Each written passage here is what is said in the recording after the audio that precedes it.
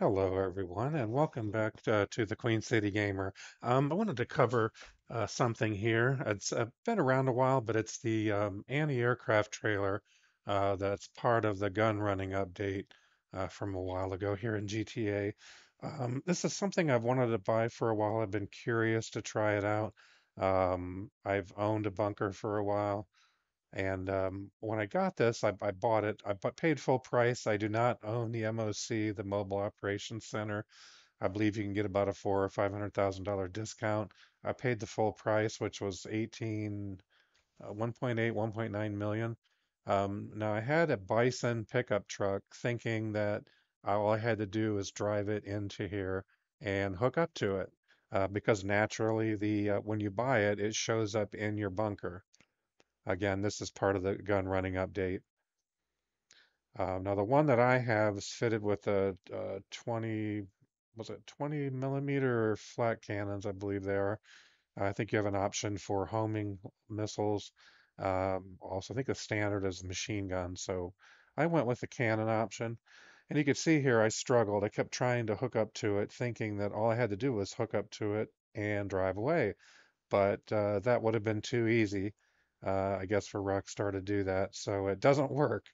And eventually I figured that out, that there was just no way to hook up to it. And there's a whole list of vehicles that apparently can tow this thing.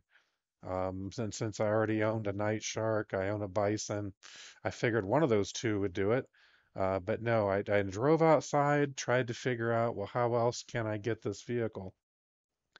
Wasn't really able to call the mechanic, wasn't able to get it to spawn.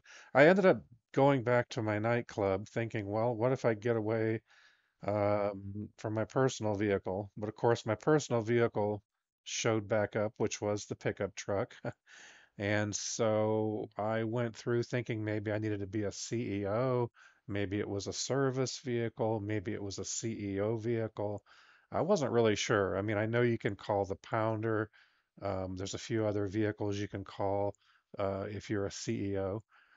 But I think what was killing me here was I had the Bison, my personal vehicle, right outside the nightclub. So I needed to return it.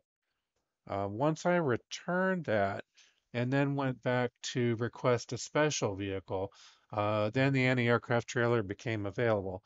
And what I learned in doing this is that there's a Stadler truck that comes with it. I didn't buy this. This pickup truck is just, it spawns with the anti-aircraft trailer. So I guess if you understand this way of getting it, the way of spawning it, it's not so bad. I mean, you just spawn the truck and the anti-aircraft trailer. And I just stopped it to try it out. I tried to figure out how to get on the thing. I'm using an Xbox controller on a PC, so I just thought I would press Y to enter it, just like I would a vehicle, but I actually had to press X to climb on top of it, and then press the Y button in order to get on it. And then from there, I could use it. And I did try the cannons out, and it seemed to work okay. I mean, the only thing, you don't have a lot of protection on this vehicle.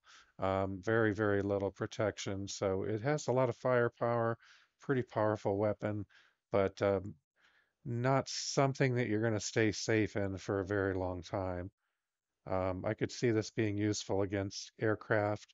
I think there's a limitation on the uh, height that you can raise the gun. So I see an issue where aircraft could just hover over the top of you in this, if you have this trailer, and you wouldn't be able to do much about it.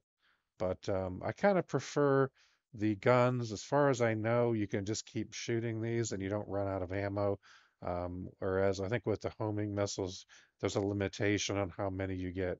So I hope this has been helpful. Finally figured this out. Hopefully you can too. Thank you.